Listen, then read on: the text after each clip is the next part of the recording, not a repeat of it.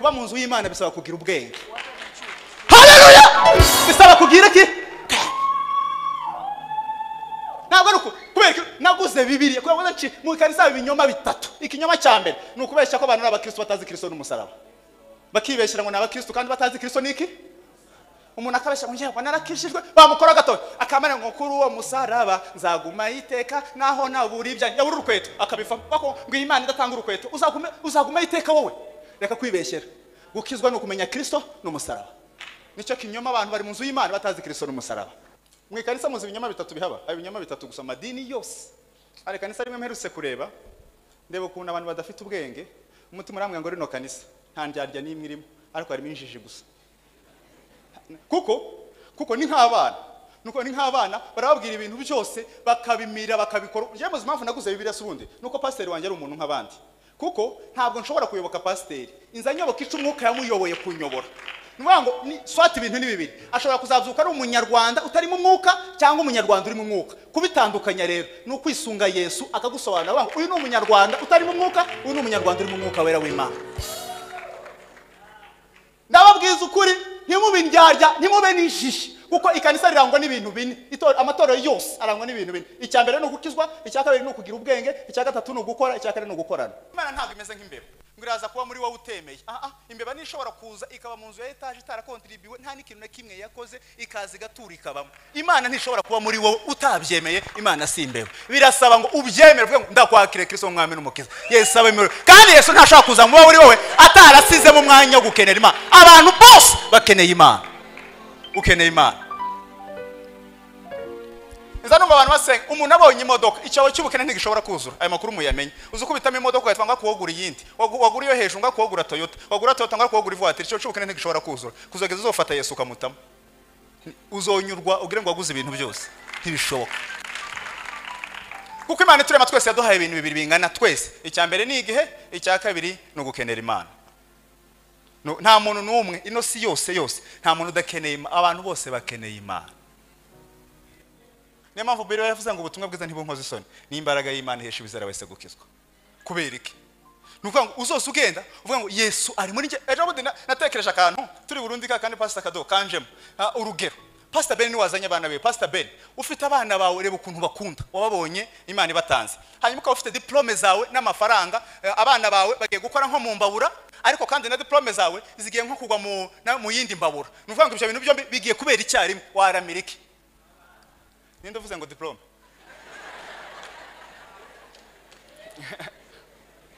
Suko diplome itari ifite agaciro umuntu yo kwiga imyaka 20 yarangiza akanga diplome nishe ngendamira umwana kubera iki? Diplome nayo yari ifite agaciro ariko umwana yagize agaciro karuta aka diplome. Bivuze ngo Yesu afite agaciro karuta ibindi bintu byose. Mwavuga ngo eme abantu bitoye ikindi kintu gisa nk'ibiga afite agaciro. Ndakubwiza ukuri ukeneye Imana. Uzubigendana mu mutima. Ubigendane mu mutima ukeneye Imana. Ntibakagushuke ngo kora kino na kino na kino. Inzi ikintu kimwe gusukeneye ukeneye Imana. Nivuga neza. Umuntu wese agomba kugenda afite icyifuzo cy'agakiza. Wese. Kandi n'abantu tuzi bose bagiye basubira inyuma mu nyumva no makuru. Twananiwe kubihanganira kubera iki? Ntituzi ko igihinduka nicyo kibaho, ikidahinduka ntikibaho. Niba umuntu yari umuntu mwiza akaba umuntu mubi, icyo nicyo kimenyetso simusiga gituma tumwingingira kugira ngo yongere ahinduke. Nimba yari mwiza akaba mubi, ni ikimenyetso kigaragaza ko yakongera kuva mubi akongera akaba umuntu mwiza. Nta kindi kimenyetso dufite. Nimba warahindutse, Yesu arari kugira ngo yongere guhindura umuntu mwiza. Umuntu wese amenye ko akeneye Imana. Waba uri umugabo, mwama dushaka gusangira fosco ariko ntitwasangira agakiza. Ko agakiza ni inzira cano iri direct kuva kuri wowe ni Imana. Ukizera ugatunga umwami Yesu. Nico basobanura kuva ku gice cya mbere kugeza ku gice cya gatatu. Igice cya gatatu murongo wa 21 arababwira ngo aba bantu bose bihangiye gukiranuka kwabo bavuga niki? Ino sifite amadini ane akomeye rutayandi. Icya mbere n'ababudiste, icya kabiri n'abahindu, icya gatatu n'abayisilamu, abakane n'abangaba ba Christianity, abakristo abangaba. Ababudiste bagira ibintu bitatu. Icya mbere bemera ko gukizwa kwabo ari ibikorwa byiza, bagasenga ikigirwamana cyitwa Buddha, barangiza bakavuga ngo Yesu ni umuhanuzi gusa ariko ntabwo ari umwana w'Imana. Abahindu baza bavuga ngo basenga icyo bita Shiva na Vishnu, barangiza bakavuga ngo agakiza kabo ni indangagaciro. Umuhindu ntashobora kukubesha ariko ati njye sinshobora kukubesha kuko idini ryacu ntiribyemera. Hanyuma bakavuga ngo Yesu ni umwana w'Imana yanyu musenga wapfuye adapfuye kubw'ibyaha by'abantu kandi ntiyari ikinege. hanyuma bita abayisilamu basenga imana iyi ngiyi dusenga nk'ingi natwe twemera niyo basenga, ariko bagera kuri Yesu bakavuga ngo ni umuhanuzi utaruta Muhammad, banyuma bagera hefu bakavuga ngo akiza kabo n'ibikorwa byiza. Ariko twebwe abantu baba mu nzu y'Imana, aho dutandukanye n'abo bantu bose, twizera Imana imwe rukumbi, tukemera ko Yesu ari umwana w'Imana. Niyo mpamvu igitabo cy'Abakori cy'ibyakozwe n'intumwa ibice 4 umurongo wa 12 nta rindi zina abantu baherwa magakiza uretse izina rya Yesu Kristo. Twavuga ngo haleluya. Nta rindi zina mw'ijuru, babwira kano kantu, mw'ijuru ntihaba liste y'abantu bazakora ibikorwa byiza badakishijwe. Iyo liste ntabwo ihaba. Ngo uyu muntu wagira ibikorwa byiza ngo nubwo adakishijwe, iyo liste ntihaba. Haba liste y'abantu bakishijwe bazakora neza. Niba gushuke ngo kora ni byiza gukora cyane, ariko se kwanza wariyandikishije? Kwambara uniform warangiza ukajya ku ishuri ukatendinga ukaba n'uwambere mu bizamini. Nibaza basoma abantu batsinze, bazasoma abantu biyandikishije kwanza. Ukabanza ukiyandikisha wanze kubona gukora ibizamini. Kwambara uniform no gukora ibizamini si ikimenyetso cyo gutsinda. Ko gutsinda nyagutsinda no kwanza kwiyandikisha. Mwavuga ngo eme? Abantu bariyandikishije mu bwami bw'Imana. Mw'ijuru ntihaba liste y'abantu bagira ibikorwa byiza badakishijwe. Haba liste y'abantu bakishijwe bafite ibikorwa byiza.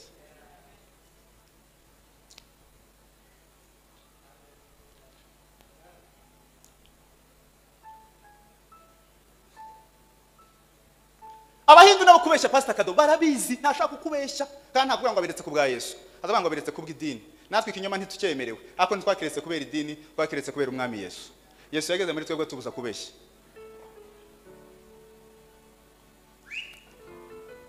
Icya gatatu, mwikanisa muzi ibinyoma bitatu bihaba, hari ibinyoma bitatu gusa amadini yose.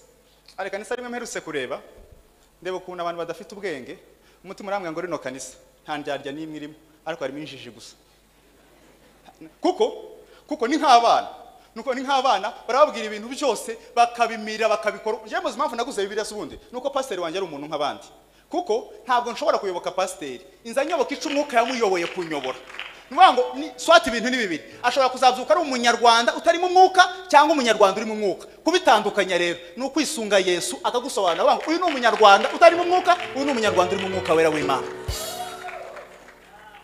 Ndababwiza ukuri ntimube indyarya ntimube n'ishishi, kuko ikanisa rirangwa n'ibintu bine, amatorero yose arangwa n'ibintu bine. Icya mbere ni ugukizwa, icya kabiri ni ukugira ubwenge, icya gatatu ni ugukora, icya kane ni ugukorana. None mbabazi umunsi mwubatse ino nzu y'Imana, mwazanye umu engineer mugiye kwisenya niyo mwagarura cyangwa mwazana umuntu wariye. Pastor Kado mwubaka rino torero mwazanye umuntu wabyigiye ufite ubwenge, mugiye gusenya umu engineer arakenewe cyangwa akenewe umuntu wariye? Kuba mu nzu y'Imana bisaba kugira ubwenge. Haleluya! Bisaba kugira iki? Ntabwo kubera naguze Bibiliya kuko nci mu kanisa ibinyoma bitatu. Ikinyoma cya mbere ni ukubeshya ko abantu n'abakristo batazi Kristo n'umusaraba. Bakibeshyira ngo n'abakristo kandi batazi Kristo niki? Umuntu akabeshya ngo njye narakishijwe bamukora gato akamara ngo kuri uwo musaraba nzaguma iteka naho naburi ibya yabura urukweto akabifa kuko ngo Imana idatanga urukweto uzaguma iteka wowe. Reka kwibeshyera. Gukizwa no kumenya Kristo n'umusaraba. Nicyo kinyoma abantu bari mu nzu y'Imana batazi Kristo n'umusaraba. Muzi Yesu ibintu yakoze. Mwavuga ngo amen. Yesu yakoze ibintu bikomeye. Icya mbere yakoze, yavuye mu ijuru afite ubwiza n'icyubahiro. Aze mu isi abaza ikiciro cya nyuma cy'ubudehe. Niki asanga ni imbata. Aravuga ngo ndaba umugaragu w'imbata. Yesu abo wanyuma uheka mu bubi mu gusuzugurika, mu ijuru yaje ari uwa mbere mu bwiza. Kugira ngo atazagira umuntu witwaza ko atamucunguye.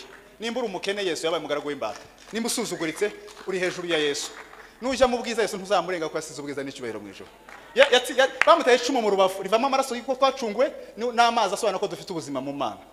Bamuteye imisumari mu birenge. Ntibamuteye ahagaze gutya. Bafashe kine kirenge bagerekaho na kino. Bisobanura ngo njyewe nawe turumwe. Nubwo ibyo dupfa bihari ariko siyo ntego. Nuko gusa mwakuyemo umusumari bateye Yesu. Mwawushingamo twohuza. Uko nta kintu mwawukuyemo. Mwakuyemo agasumari bateye Yesu mu birenge. Mwakagumishamo twogumana.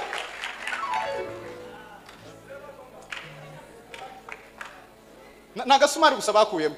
Mwego mwabambwe gutya. Yesu siko bamubambye. Bafashe Pastor Kado bamugerekaho Felix batera umusumari.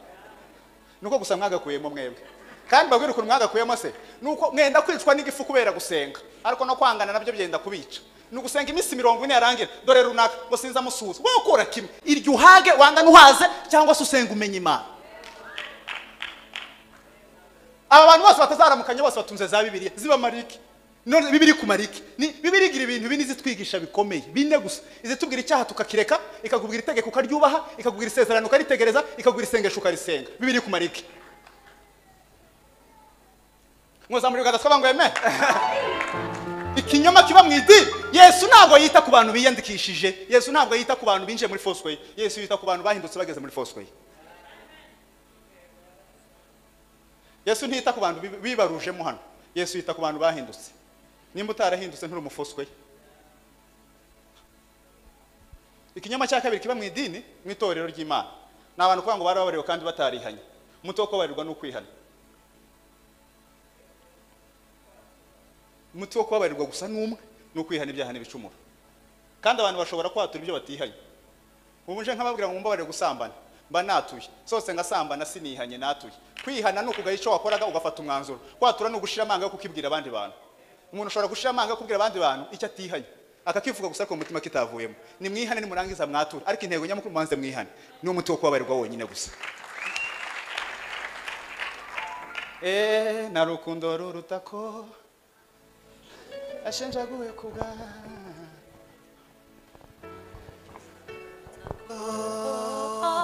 Yesu yankijije narukundo rurutako yashenjaguwe kubwanjye nagakiza karutako Yesu yankijije zamuri uganza tuve ngo haleluya haleluya haleluya anembaze gice cya gatatu cya kino gitabo cyo Paulo yazashaka kwigisha abantu were ku gice cya gatandatu yashaka kubigisha icyo bita imibereho mu yegakisa umuntu amaze kumenya ko agakeneye agomba kumenya uko akabona no kwizera Yesu warangiza ukamenya ukuntu bakabamo Yesu yasize ibintu bibiri gusa ku isi bibiri byonyine nta kindi kintu yasize Yesu si wasize no matapi si wasize bino byuma ibi n'abazungu babikoze babihawe ubwenge n'Imana Yesu yasize ibintu bibiri gusa ku isi yasize intambara n'imbaraga Yesu yasize intambara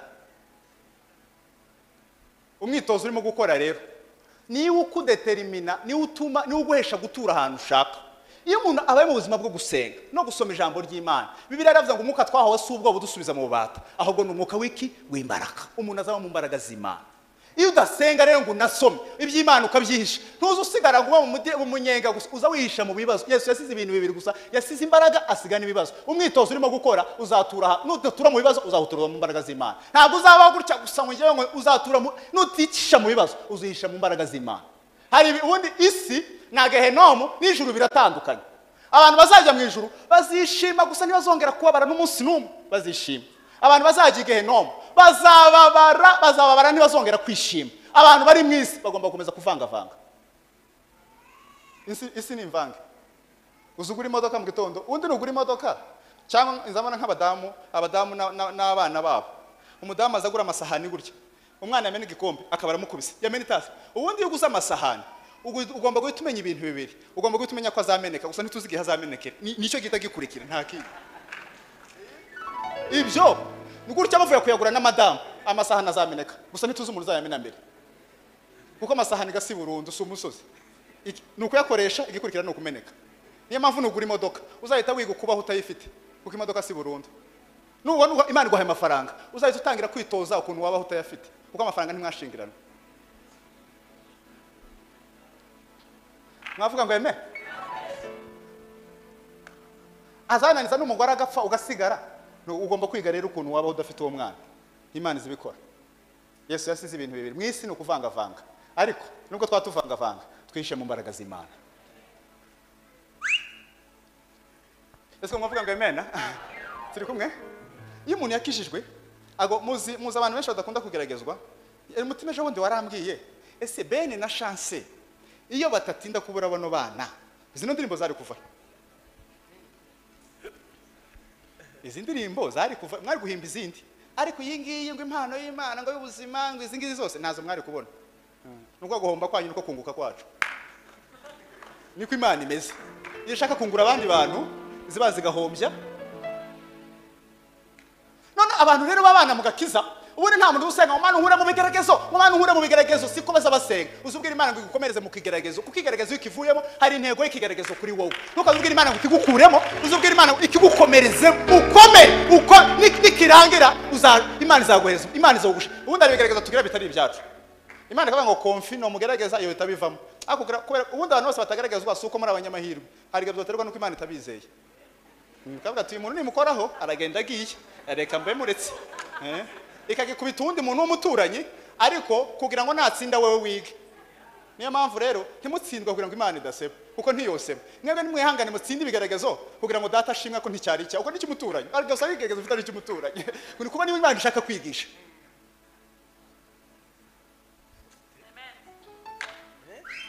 muzamubwira ngo ubundi igisubizo cyose kigira package igisubizo cyose gifunze mu kabuwate kitwa ikigaragazo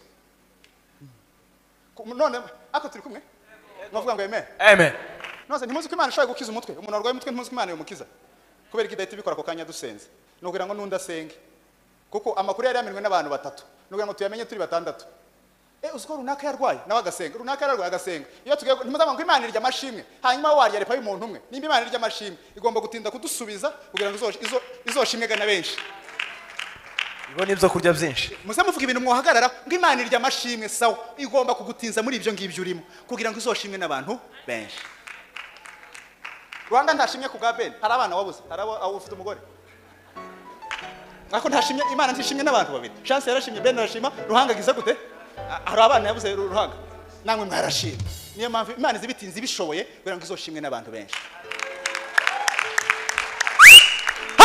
haleluya Imana imbazwe hanyuma abantu barashaka kubivamo nuvamo Imana ikore gute senga ubwira Imana ngo ninda munyeshuri wakwiga kiga igihembwe cya mbere igihe cy'ibizamini cyagera ngo Mana undinde bino bizamini ubindenze ikizamini n'icyo umuntu azakora kimuka iyo ushaka kwimuka no gukora ikizamini none wowe wariza nushaka ibizamini hanyuma urashaka kwimuka mu kangahe inzira imwe yo kwimuka no gukora ibizamini kandi ibizamini ninzi ukora ibizamini habe na mwarimu yabahaye ibizamini kaza bahagarara imbere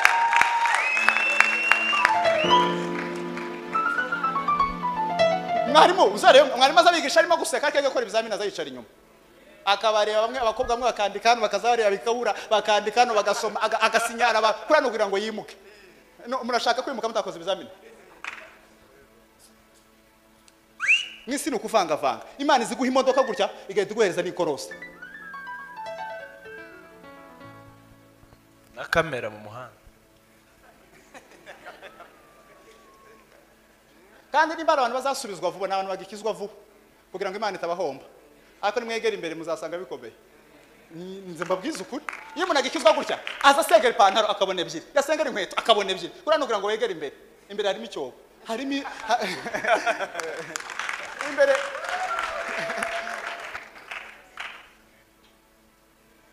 kuko Imana ntidushaka tutageragejwe ahubwo dushaka tugeragejwe ariko dutsinze ntidushaka turi abagabo bo kwizerwa mu byo turimo gucamo ariko ntidushaka turi abantu bafite amahoro bade mwisi no kuvanga uzabaho wishimye suri mu ijuru nawe kandi uzahora ubabaye kuko nturi gehenomu ariko uzavanga ko turi mwisi Yesu yasize imbaraga n'intambara niyo mpamvu ijambo ry'Imana rivuga ngo tukiri mwisi ngo dufashe igihe muki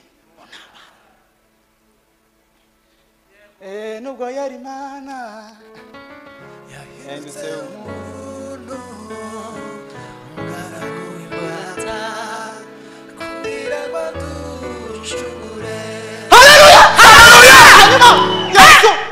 Yesu kumusaraba yabonye igikombe kimugoye yamama ngo Mana nimba bishoka ukindenze iza ko Imana none tuvuga ko Imana ari gusubiza iryo none Imana ni musubiza hari gucungurwa abandi kumwihorera kwayo nuko gucungurwa kwacu none Imana itimubwira ngo ndagusubije mwana wanje va kuri uwo musaraba wari gucungurwa none mushimishwa nuko Yesu yababaye nicyo kibanejeje nicyo mbese murishimye ko yarenganye ku bwacu twebwe ntidushaka kugorwa ubundi mureke babwire ukuntu Imana iteye Imana ntiziduhereza ibyo twifuza iziduhereza ibidukwiriye umwana wanjye azambwira imvura irimo kugwa ngo papa munzanire bombo imvura irimo kugwa y'urubura y'amahindu ngo muzanire bombo papa ntizimana imvura kubera ko ndumuvye nkamuzanira umupira azamenya ko umupira ari umukwiriye ariko nawugejeje mu rugo ariko mbere iwe ni bombo gusa tu niyo mpamvu abantu barasaze turashaka Imana idusubize ibyo twifuza Yesu siko azasubiza azaduhereza ibidukwiriye kandi umuntu yakira ikimukwiriye azasanga aricyo yifuzaga nzamuzana umupira wambara agasanga umupira rutabomba nta cyese adashoboye ariko ukomera ubumugabo imibereho y'umugakiza nuko nguko ni intambara n'imbaraga nuba mu Mana cyane uzaba mu mbaraga ese mwavuga ngo ntimuzamubona abantu banezerwa akaba munzu yo gukodesha akaba afite nta bushobozi afite buhambaye ariko yagera mu rusengero hana abantu baramusuzugura bateramo indirimbo agasirimba akamererwa neza akumva ameze neza akishima mbere y'umuntu wa Paris V8 gusa baje bagusaba babwiye akajambo kamwe gusa nawe katanakomeye kubera ko umuntu ufite ibibazo 10 ashobora kunezererwa Imana mbere y'umuntu ufite ikibazo kimwe nabwo cyari cyoroshye yagombaga gukemura kubera iki imibereho mu gakiza bituma reki nimba twonerwa kugaragaza Imana mu byo turimo gucamo ukavuga ngo Imana ni Imana.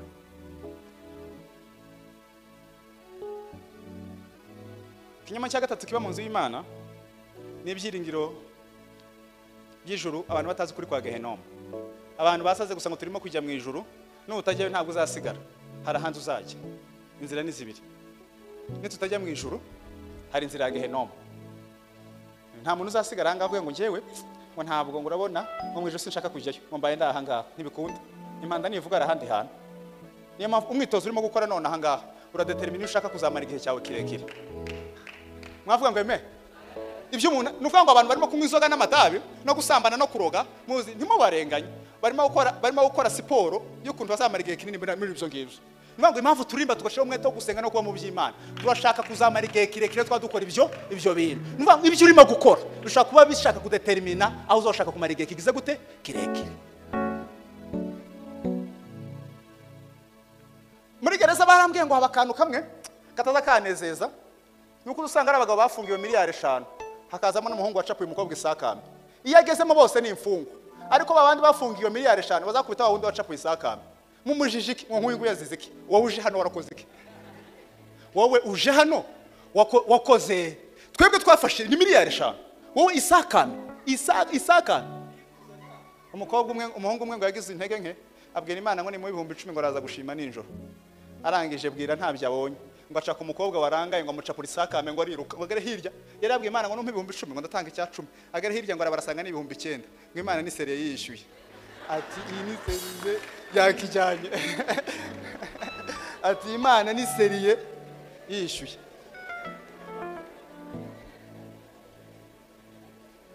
Ako tekereza umuntu w'10,000 umuntu w'10,000 azaje mu muriro umwe n'umuntu wa miliyari 5.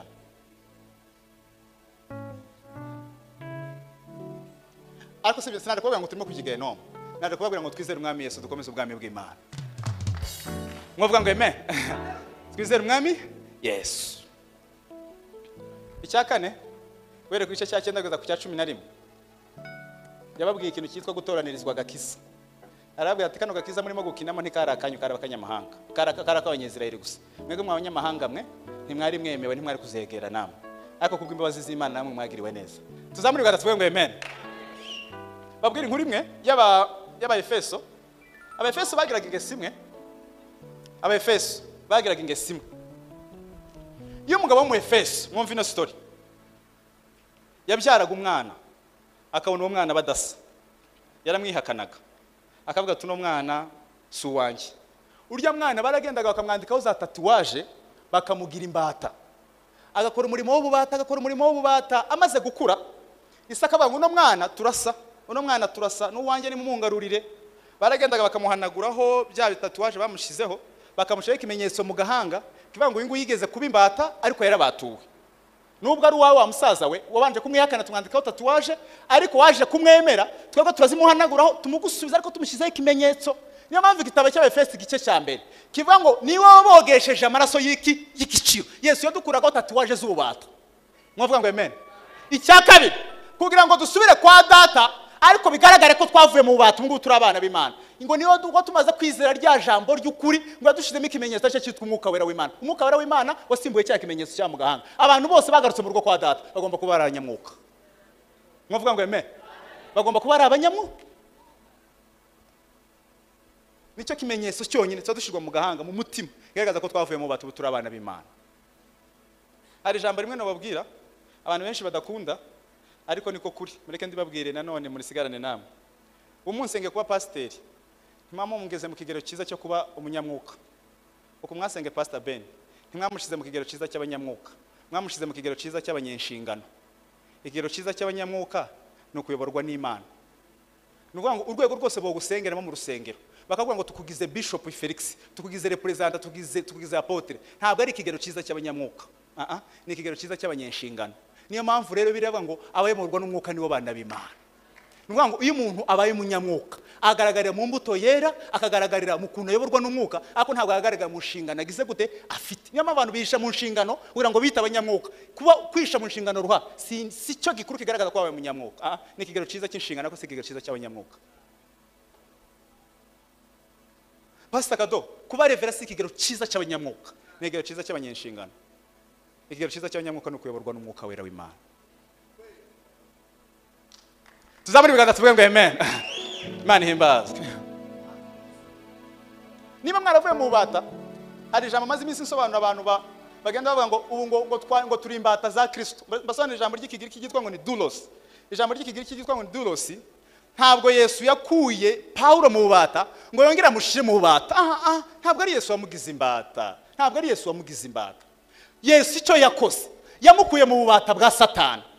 Paulo arangije we arareba aravuga ngo Yesu wemeye kubambwa, agakubitwa, akankunda, akitanga, nta kindi kintu namwitura, njyewe nzaba imbata yiwe. Ni Paulo witoye kubera urukundo Yesu yamweretse. Ni nkuko waba ufite umukozi wo mu rugo, umukozi ukamwanga ngo kuva none ntuzongere gukoropa, ntuzongere kumesa, ukamukura ku mirimo, akavuga ngo kubera ukuntu umunsi ukankura ku mirimo ngiye kuzayikora inshuro ebyiri, nzayikora birenze uko nayikoraga. Niko twego twahisemo kwimba. Si Yesu wadukijije ngo ngira dukwitaho ububata. Yesu yaradukije atwereka urukundo rukomeye. Twebwe turebye urukundo Yesu yatweretse, turavuga ngo nta kindi twakwitura, tuzaba imbata. Ese mwavuga ngo eme Iza nkunda kubona abantu baza gushimana ngo ngewe ndashimana ngo abantu barankunda, iryo sishime. Uzashime ko ukunda abantu, ukundwa si ukuzuza inshingano. Nta muntu woshima ndashimana ko abantu bankunda, kugukunda se bivuye kugukunda ntibizatuma utajya mu ijuru. Nta muntu uzajya mu ijuru ngo abantu baramukunze. Abantu bose bakwanga Imana ntabizi, izo umuntu umwe we wanga. Gushima ngo nimukadamuri komera ngo ndashima ko Yesu yankunze, hanyuma we wakoze iki nyuma yo kubona urukundo Yesu yagukunze? Wakoze iki? Waramukunze. Niyo mpamvu Yohana yavuze ngo niwe wabanje kudukunda ararekera, ngo niyo mpamvu natwe tumukunda. Pastor Kado, gukundwa ni byiza, ariko si inshingano z'Imana. Inshingano z'Imana ni ugukunda. Ntabwo umuntu wakunzwe aba yujuje inshingano. Uzuza inshingano iyo wakunze. Ese mwumvugira ngo eme agakiza ntikari akacu, ntimugakinemo, ntitwari tukemerewe. Natwe katugezeho kubw'amaraso ya Yesu. Wamuvuna no buracyatemba. Agakiza natwe katugeze gute? Natugezeho. Imana nyikundira ikintu kimwe gikomeye, iziguhamagara ukuri ariko ntuzuguma uko waruri. Imana iziguhamagara ukuri, ariko iyo witabye ukemera Imana ntuguma uko waruri, uhabwa imbaraga. Iki cya 12 nsoza, Bibiliya yavuze ngo ndabinginga kubw'imbabazi z'Imana ngo mutange ingwibiki. Ese umuntu ashobora kubegera hano? Ibi bitambo bizima byarabishimwa niki? Yaragiye kubigisha ikintu cyitwa imikoreshereze y'agakiza. Imikoreshereze y'agakiza ndabaho urugero rumwe. Iyo umuntu afite amafaranga, Pastor Kado afite amafaranga inote ya 5, yarangiza agahura n'umupolisi yatwaye imodoka nabi, atubahirije amategeko, akayamuha, atumbabarire ngende, akayamupfunda. Hanyuma iyo bafashe mwembi bavuga ko wamuhaye amafaranga, bavuga ko wamuhaye kubera ko amafaranga wari uyafite yakoreshejwe nabi, ahita ahindura izina. Ni amafaranga ariko yakoreshejwe nabi. Arababwira ngo nimba mwarakijwe nyagukizwa, mugomba gukoresha agakiza kanyu muri bino bice bitatu. Icyambere arababwira ngo mugomba kuba abakozi, mutange imibiri yanyu bitambo bizima byarabishimwa n'Imana, ariko kuyikorera. Muza abakozi barangwa n'ibintu bitatu. Icyambere barangwa n'ikintu cyitwa kumenya isuka yawe. Isuka yanjye ni iyi ngiyi, umurima wanjye ni uyu nguyu, ariko sindi mu murima njye nyine. Umukozi n'ibyo bintu bitatu bimuranga. Ni ukumenya isuka ye, yarangiza akamenya ko umurima we ni uwuhe, yarangiza akamenya ko atari mu murima wenyine. Nicyo kibazo dufite mu nzu y'Imana. Twarahuye twese, amatitre yose arahari. Nuko kandi twahuye dutandukanye. Sinje sindi pasteur, ariko ndumuvuga butumwa. Uri umuririmbyi, undi ni pasteur. Twese buri muri wese afite isuka yiwe. Umurima wacu ni Foursquare. Niwo murima wacu, ariko uzamenye ko utari mu murima wenyine. Uhinge neza, iyo umuntu atwaye imodoka ni ibintu bibiri. Urebera televiziyo ukareba imbere, ukareba n'inyuma. Hari abantu gusa bazatwara gusaba bareba imbere, ni murebe n'inyuma, nturi muri mwenyine. Hari abandi bantu babari inyuma. Mwavuga ngo amen. Mu muhanda nturiwe, Pastor Kado nturi wenyine. Hano hari abacuranzi, njya mu kanisa ryacu mfite igiti gikomeye, nta muntu namwe uzakinkuraho. Abantu bose bazambaza gushinzwe kwa Pastor Karege, nshinzwe kumva.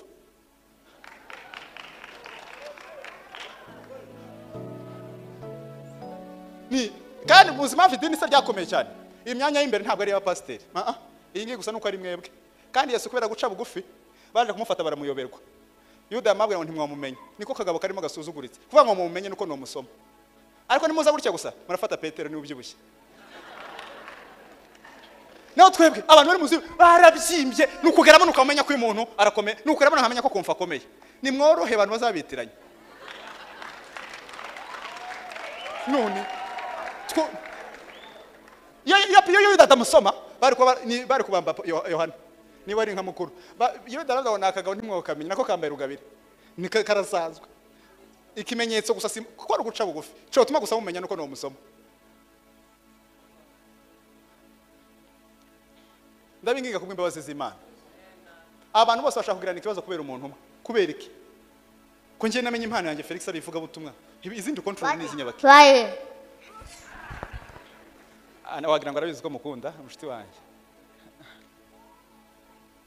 mw'abakristo mwe ni iki umugisha w'umuntu ntuba mu bintu byinshi ubundi mureke mbabwire abantu bose bakunda inshingano mu rusengero no kutazishobora abazishoboye inshingano nizo zibakunda ibintu ni mu byumve mwavuga ngo eme abantu bose bashoboye bakunda inshingano nuko utazishobora abazishoboye inshingano zirabakunda umugore ushoboye kuyobora ntaza birwanira azagera hanga bakavuga ngo atubere umukuru w'abamama ariko nimubona umugore yarwanye ngo azaba umukuru w'abamama no kutabishobora nico ikimenyetso cyo kudashobora inshingano nuko uzirwanira nico kimenyetso simusiga cyo kutazishobora kuko abazishoboye bazi ukuntu zigoye bazazikweba ako mwarona umuntu asara ngo ashaka kuyobora abagore bose ba Four Square umuntu azagira umwe akenda gusara urashaka kuyobora abagore bose utazi n'igihe bazi umwe urashaka kubona abagore bose urabayobora abize n'abatarize abibikara n'inzobe abarizwe ukuntu gutandukanye ngo ibyo birakunejeje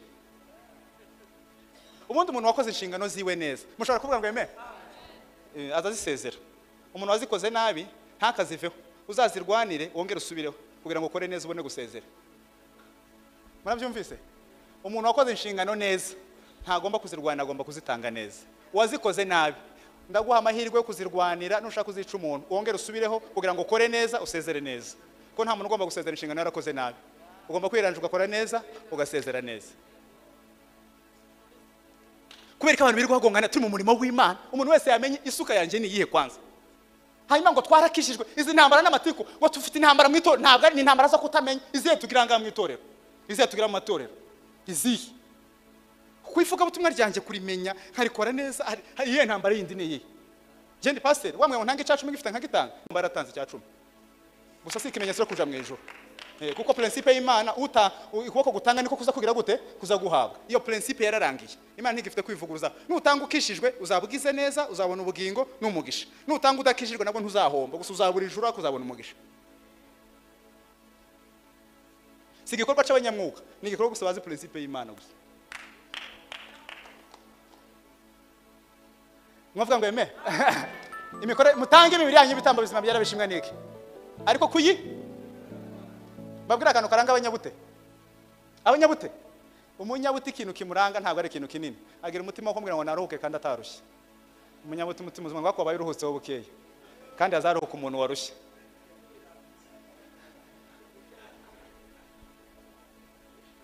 ndabingiga kubw'imbabazi z'Imana niba mudashaka kavuye mu murimo w'Imana umuntu wese namenye isuka ye amenye ko umurima wacu ni uwuhe ariko umenye ko utari mu murima wenyine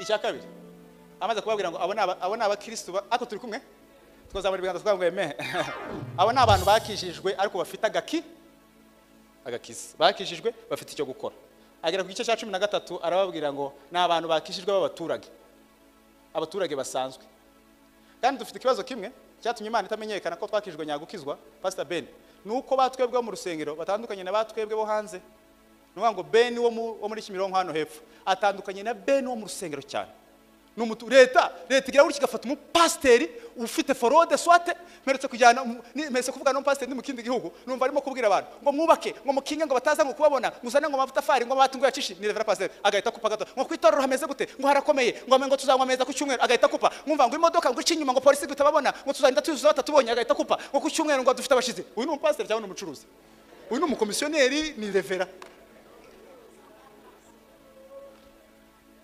nitanze akagero gatoya nage mwivuga butumwa muri Gerisode za Migoma ndimwe na Pastor Michel nkura n'umukongomani arambwira ngo ninzane vaccines 3 namwe ati ntazo mfite arambwe vaccine urukingo arambwira ngo ufite zinga ndamwe mfite imwe y'ingurwa fièvre jaune arambwira ngo nimba utazifite urasubirayo cyangwa se bazigutere nangahe 30 ndafite akira mu zintere zino zine nambuke nje mu bivuga butumwa arambwira ngo hoya nguzi gutera ntaho hari we mpereza 5 ugende ndamubwira ati hoya ngenda gwa 30 zintere ngo hoya ngo nimuhe 5 ngende namwe sinza ntanga ruswa ngiye mu bivuga butumwa hatuzi gutera ntaho urasubirayo sawa Pastor Michel hamagara undi muvuga butumwa sinshaka kumuha 5 ndamuha 30 zintere cyangwa se ngewe nsubirayo arambwira ngo ngowe ngo injiriste sawe gukomeza none Pastor Kado ufite imodoka ukibagirwa peri mu gatwara ntukazubwira polisi ngo akira 5 uziyibwira ngo mumfunge igihano gihwanye n'umuntu watwaye imodoka adafite peri mu nyandikire cyangwa se mumbabarire nuko Pastor azamera nta kandi kantu kongeye ukavuga ngo oya ngo akira ngo ndeke ngende wagera hanga ngo muzamure ngo mumanure oya suko nguko ntabwo ari uko mwakije muri abaturage babi niyo mpamvu leta yaracanganyikiwe yayeba mu nzu y'Imana n'ababiwawa leta yarayobewe abantu b'amageregere nuko ngo hano yayeba abantu none ako mureke mbabaze mushobora kuvuga ngo eme ubeshyeye umuntu bakamufunga hanyuma ukabeshyera umuntu bakamufunga wowe ugasigara mu rugo yese akaza gusura abantu bafunze yasura we wasigaye mu rugo kwese ntaza asura imibiri asura imitima wawe ni ufunzwe uriya wafunzwe ni muzima gusa yarabeshyewe yese aje gusura abafunzwe yoza gusura imitima yoza gusura we wasigaye mu rugo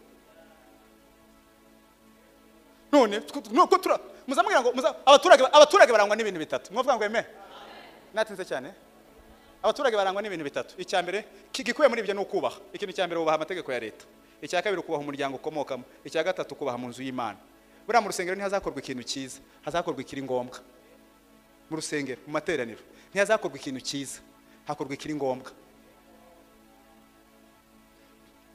nose mureke babwire ndashaka gutanga rero 1,000 ninitsa gutya pastor atanga igindi 1,000 ngo gatanga 1,000 bene atanga 1,000 hari kindi muri bukore hari rero no gusambana cyangwa ni nziza ariko rigeze toba ngombwa guterana no kumenya ikiri ngombwa niki akaba ari cyo gikorwa nushaka gukora ikiza cyose utekereje uzakora ibintu bibi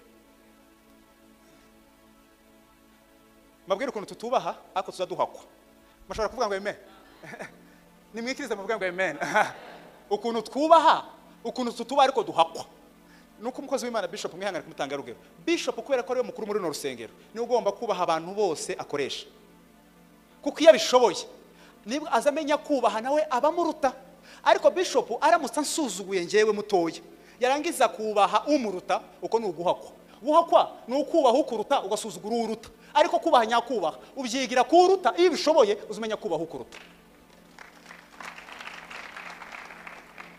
simara byumvise no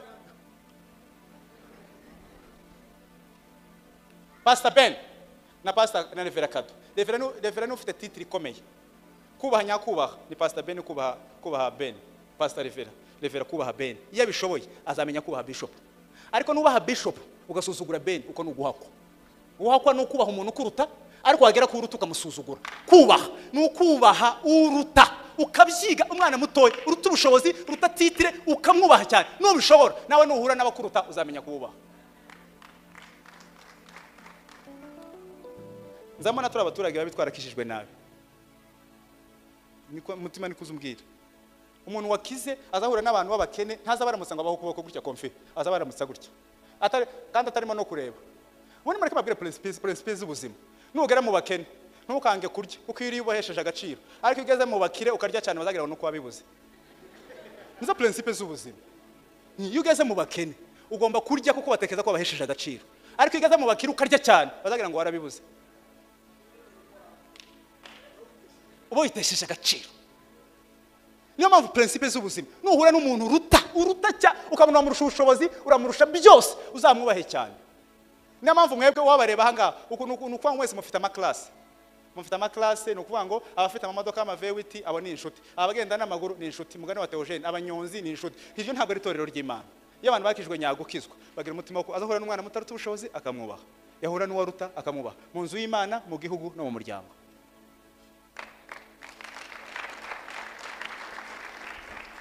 icyanyuma nta rukundo ruruta ko yashenjaguwe ku bwanjye n'agakiza karutako Yesu yagijije nta rukundo rurutako yashenjaguwe ku bwanjye n'agakiza karutako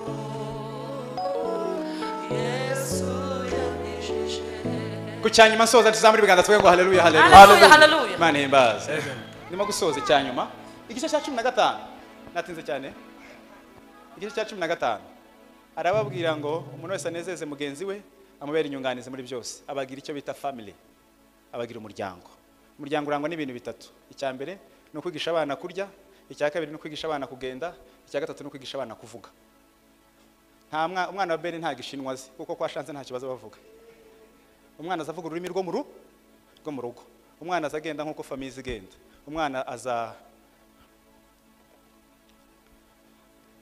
aza ry'uko bamutoje mureke mbabwire kano kantu nsoza ukuntu turi umuryango ariko mwege mutabizi turi famiye Imana iturema yampaye amaboko abiri murimo kuyabona dushobora kuvuga ngo eme Imana indema yampaye amaboko abiri kono kuboko kw'iburyo ni ibintu bizacamo nkabikoresha ngewe n'umudamu wanjye n'umwana kono kuboko kw'ibumoso ni ibintu bizacamo narangiza nkabibafashisha mwebwe hanyuma Imana iguhaye amashati 10 ibikubwiye ngo ano mashati 9 uzayambare ariko ino shati nyikunyujijemo ari ya gapapa hanyuma abantu bazagenda bavuga ngo isi iragoye isi ntabwo igoye hagoye ikintu cyitwa kwikunda kubera ko ibyo ufite ntabwo byose ari ibyawe hari Imana yabyimye wowe mu gutumaho ire buguha ngo uzabimuhe hanyuma wowe warabikoresheje byose hanyuma urya muntu arabitegereje ategereje ishati nziza ubavuze ngo nimutanga amafaranga umuntu avuga ngo ntanze ibihumbi 10 kwereka ari byo utanze kandi ufite miliyoni nuko 10 wari ufite ntibyari iby'Imana ariko iyo batakwibusa wari warabigundiriye nuvuga ngo barya abantu bari babitegereje baragowe niyo mpamvu rero nuko gusaba ukunda gushimwa umuntu ugiriye neza ntabwo ari ugomba kugushimira ugomba no kumwesikiza ukamubwira ngo naratinze kugeza icyo Imana yantumye unyihanganire ariko ntabwo ugomba kumubwira ngo uriya muntu ngo ntiyanshimiye gushima ni byiza ariko pare yacu ni ugushitsa icyo Imana yaduhaye ukavuga ngo Mana ibintu mfite byose amafaranga amatungo niki iby'abandi ni ibihe muri bino bintu ukabitekereza ukabwira Imana kubera ko turi umuryango mpereza kubishitsa bishikiriza umuntu wagize gute wantumyeho isi ntabwo igoye kwikunda Zamabona mwese kumabonane umuntu azahita atekera agahita tumira ufite umurusha ndetse kubera iki turashaka kumenyana n'abakomeye ako ntawe ushobora gutekereza ngo Mana kubera ko wampaye umugati n'abana banjye ngiye gufata nanjye umugati soke hano ndatera intambwe 10 ndebe umwana ugoye mubwire ngo akira umugati akira amafaranga ugenda unywa icyayi ntibishoboka ahubwo urahamagara ufite wanabisize cyane wari uza mukazasangira kumabonane n'amanoheri nibyo tuba dukora ariko gutanga ubutumwa mu byo dutuze ntibishoboka kubera ntabwo turi umuryango ni ukubeshya gusa ntabwo turi umuryango mbabwire ukuntu umuryango umeze mushobora kuvuga ngo amen mwavuga ngo amen akana kanje twarasigaranye ejo bundi nkunda kubivuga twarasigaranye mu rugo madama adahari nzana amazi yo guteka icyayi nzana na omo n'ibase ngo nkorope none amaze gucana imbabura shyizeho amazi njya mu cyumba ahita afata kakadobo ka omo agashira muri ya mazi y'icyayi afata amajyane afata na omo nabyo arabifata abikubita muri ya base arangije yambura imyenda afata ya omo yose akadobo kose arabyisiga nsanga umwana yumye suve mu cyumba n'umujinya mwinshi murebe umutima uramwe ndamuterura aho kumukubita ndambwa ntiwongere umukobwa wanjye ibingibi ntabwo bazabikora ndamfata bya bintu byose ndongera ndabitunganya none tekereza iyaza kuba ari nk'umwana wa pasiteri Kado wabikoze iwanjye ngasanga natetse icyayi agashyiramo omo ngasanga ngiye guteka icyayi nari kumukubita kubera ko wanjye nta mukubise ngo ni ukubera ko amakosa ya urukundo mukunda ruruta amakosa yakoze urukundo mukunda ruruta amakosa ya tuvuga ngo haleluya urukundo mukunda ruruta amakosa nimba ari umuryango mubu haba n'uwiwanyu ariko nimba ari umuryango ufite kuzoguma kuzesa garutse n'uwiwanyu nimba ari umuryango wanga n'uwiwacu ariko iwanyu siwe mwiza gusa nuko urukundo ukunda biwanyu ruruta amakosa bakora Nimukibeshye this is not ntabwo ari famille itorero ntabwo ari umushinga itorero ni urugingo mwabona ururimi bazarukubita ururimi ruzaruvuga amagambo menshi ugasanga umuntu afite imibyimba hano byagenze gute ngo ni ibintu navuze ko batazakwasamura ngo bagukubite hari umuntu aravuga ngo bino bintu wavuze ngo so ururimi tugukubite ntibishoboka zamusanga umuntu afite imibyimba hano byagenze gute ngo ni ibintu navuze ntabwo ari famille Ingiza gutera muzamura amako tuyamanura, muzamura amako tuyamanura, ugatwanuka ngo icyayi, ugafata ibihumbi 10 ukamera neza, ukaza wadodeshe buri cyumweru wakura muntu ngo yakanzu rya ryonyine, muzimamvu muzamuseka nuko mutagira umutima wo gufasha. Umuzungu azaza agatanga miliyoni 500 hano mu kubaka. Mwambwe mutatanze n'igiceri mu kugama mu mwamusekana. Ngo turi umuryango si mwebwe. Yesu yaravuze ko kizamenyesha ko muri abigishwa banjye nyakuri ngo nuko mukundana. Umuntu azafite agakiza k'Imana baba umuryango. Mwavuga ngo eme. Vanessa Sefiwe. Baba umuryango. Agakiza uragakeneye, ufite icyo cyifuzo cyako, inzira yo kukabona no kwizera Yesu. Imibereho yako uzayigwibemo.